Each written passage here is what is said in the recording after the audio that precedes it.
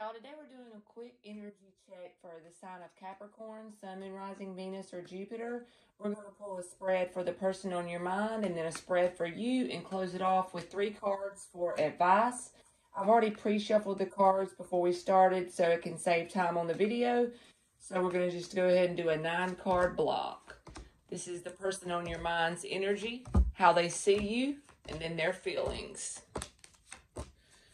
All right, so the underlying energy is the 9 of Pentacles. So this person could be like independent from you right now, working on their money. It doesn't have to be a woman. It could be a woman or a man, but they're just in the mode of kind of like their independence, working on themselves, working on their money. So you and this person are probably not like together in this time of this reading.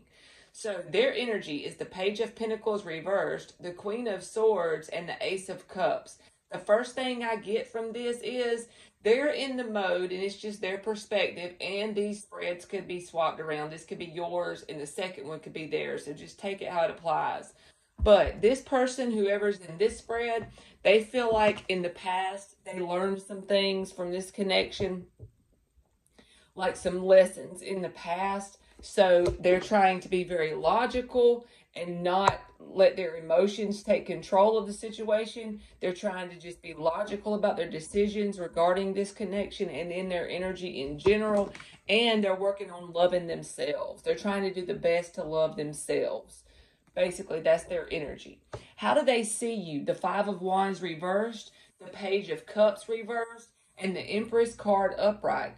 So this person sees you with a very good, they look at you in a very high regard. They see you as the Empress card. They could feel like if you have kids with this person, that could be why the Empress card is coming up. But this card is just a card that speaks to being very abundant. Very, like you're in that growth mode. You're in that glow up kind of mode. But this person does feel like you keep tabs on them with this Page of Cups in reverse, but maybe that you're not coming towards them because you want to avoid drama or you want to avoid trying to compete for their attention. So you could have felt like you had to compete for their attention in the past, but the thing is, they feel like you're not coming towards them because of avoiding the drama or avoiding the competition energy. But they do feel like you keep tabs on them. That's just how they see you. It doesn't have to be the truth. But they also see you as very abundant, and like Empress energy is really good energy. That's all the queens into one card. Their feelings is the 7 of Swords, the Death card, and the Ace of Wands reversed. So they're literally like repressing their desires for this connection. They're allowing it to slowly die with the Death card, because the Death card speaks to something that ends, but it takes a really long time. And it only ends because both people just quit putting the energy into it. This person could have suddenly dropped you with this 7 of Swords card, or it could be that they feel like you lied to them about something. They could have lied to you about something. They could feel like they're guilty of something, so they're just letting it in because of that. Either way, just take it how it goes for you. But they do have a lot of pent-up desire for this connection, but they repress their passion for this. So, but the thing is, they see you really good. They have a really good way they see you. So, like I said, you could have kids with them, or it could just be, I just keep thinking about that Empress card. So let's get the energy for Capricorn, how Capricorn sees this person, and Capricorn's feelings. We're going to get a 9-card block. So here's your energy showing up. How you see them and your feelings. Queen of Swords is at the bottom of the deck. So both people are mirroring each other in one aspect. Y'all might have a lot of emotions, or at one point in time, this was a very tight-knit connection that both people had, love and everything, but y'all are really not letting emotions lead you around. You're both in this logical. Queen of Swords cuts shit out without any warning. If she needs to cut it out, she cuts it out. So both people, whoever, if this resonates with you, both people in this reading are allowing their logical mind to make their decisions. They're not letting their emotions pull them around to do things. All right, so your energy is the King of Pentacles, the 5 of Cups reversed, and the 10 of Wands. You could feel like there's a lot of things that you are trying to change and it's causing you to have a lot of burdens about it because of the Ten of Wands. But just remember, the Ten of Wands is a card that there's a lot of burdens, but you see the house, he's almost in the town. He's going to be able to drop this soon, and it's going to be a successful completion. So if there's something you're working on in your finances right now, because the King of Pentacles is here, but the King of Pentacles is also, there's no change. You know what I mean? You're trying to fight matter with matter in your manifestations pretty much in this energy. You know, you got this workload going and you are trying to get some change going. But just know you will be successful in whatever that is that you are trying to get some change to come about in. And you are coming out of the energy of feeling abandoned, left out in the cold, feeling like there was spilled milk in whatever this connection is, whoever this is to you. You're coming out of that energy. And you could really be focusing on your work in order to help you come out of that energy. Coming out of the emotional part and trying to focus on your finances and things of the 3D just to get out of being all sad about whoever this is. All right, how do you see this person? The Six of Pentacles reversed, the Two of Cups reversed, the Four of Wands reversed.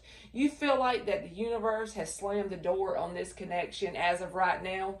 You feel like it's very unbalanced. There was a lot of unbalanced energy here, unfairness. You feel like, you know, this connection was not an even give and take kind of thing. So therefore, it's not going very good with this Two of Cups in reverse. And you feel like the universe has come in and slammed the door. That this is not something that there's an opportunity for something to happen as of right now. You have a very bad outlook on anything to do with this coming back together right now, as far as the successful reconciliation energy. Your feelings for this connection, the Tower card in the reverse, the Nine of Wands in reverse, the Seven of Pentacles in reverse. This is the energy of avoiding disaster. You feel like you're just going to give up. You're going to give up. You feel like it's a waste of time because you want to avoid a disaster with this person.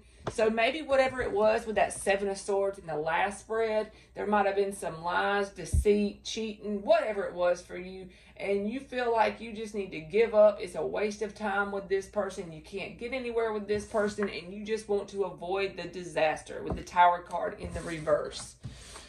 Well, that was short and sweet. So we're going to get 3 cards from the last deck, and it's just going to be advice for Capricorn. It doesn't have to be for the connection. It can just be advice in general, whatever the universe wants to pop out. 3 cards for Capricorn, Sun, Moon, Rising, or Venus.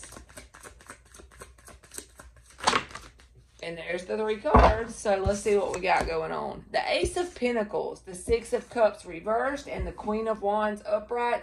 The Six of Swords was behind the Queen of Wands. I feel like this is advice telling you to move forward and do it with passion, because I didn't even realize there was a 4th card here. The Queen of Wands came out and this was behind it, which is the Six of Swords.